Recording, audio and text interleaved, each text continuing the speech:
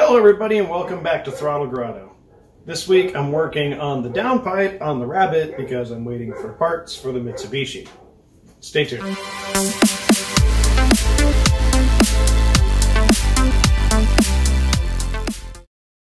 Alright, so I finally got in the parts that I was waiting for the downpipe for the Rabbit, which is the second downpipe I've built for this car because I'm crazy.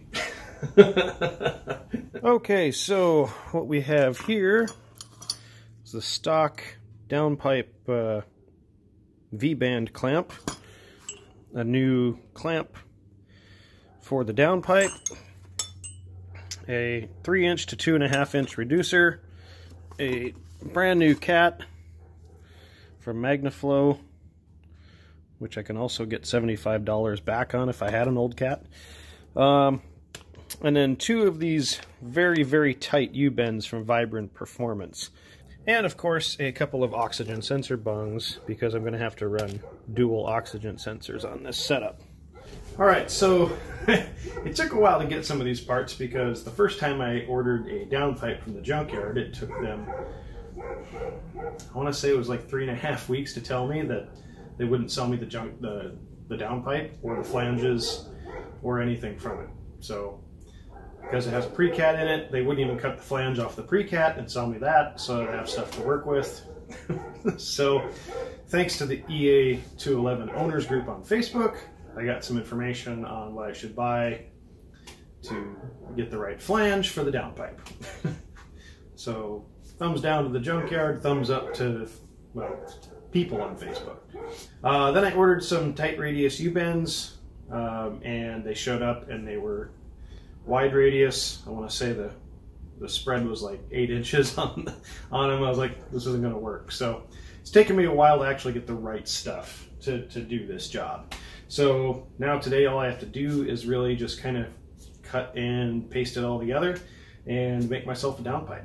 So this is the old flange set up for 2-inch pipe, which I had to grind out from 2-inch to 2.5. Which took forever.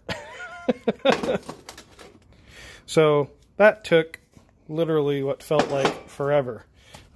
Casualty was 1 drill, and since all I could find today was a bunch of these little style of grinding bits, I think I have a collection of, yes, 3 of those casualties. One of these rotary files, which didn't work at all, and I used up a few of my old cutting wheels that I could slip inside of there and use. So the next step will be to fabricate that piece that goes from the cat down to the exhaust flange, which I might do in a little bit because I've been grinding for like 2.5 or 3 hours now. Alright, I will show you where I'm at so far on the downpipe. Hopefully you can see here. I've got a lot of light down here. So I've got the V-band clamp. I got the new cat on, kind of pointed down here at the flange for the exhaust, which I need to kind of prop up a little bit on a block of wood just to get it where I want it, because I've got it sitting on the jack back there. And I need to make this piece, the cat, connect to here, which should be fairly straightforward. So it looks like I have a complete downpipe. So here's the view from up top. You can see the cat there. It's not completely fully welded yet. And the V-band clamp up here at the top. And if we head underneath the car,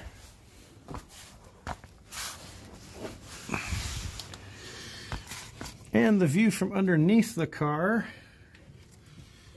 there we go, get some light here. So I've still got to locate the oxygen sensor. Sorry, my hands are shaking because I'm tired and hungry, so try to hold the camera still here and not point at things.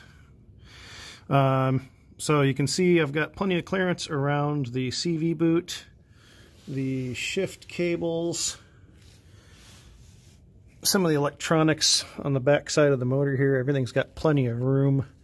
Some of these things come with their own little sheaths that go over the plugs and stuff too, to help keep them from, which I should probably make sure that those are all nestled over their appropriate plugs. So I'm probably going to need to get some wrap for this downpipe. And I may even have some. I'm going to have to look. And then I've obviously got to take it out and finish welding it and figure out exactly where I'm going to put my oxygen sensors. So I'd say this turned out pretty well. There's probably some things I could do better. But that's all I'm doing today. I'm tired. I've been out in the garage all day.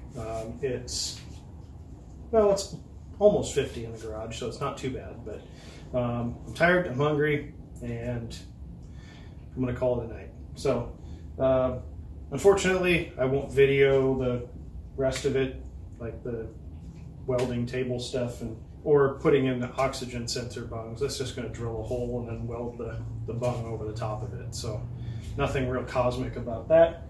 But that's one more thing off the list on the Rabbit while I'm waiting for parts for the Cyborg. All in all, a pretty productive day. And so, that's all from me. Until next time. Get out there and work on something.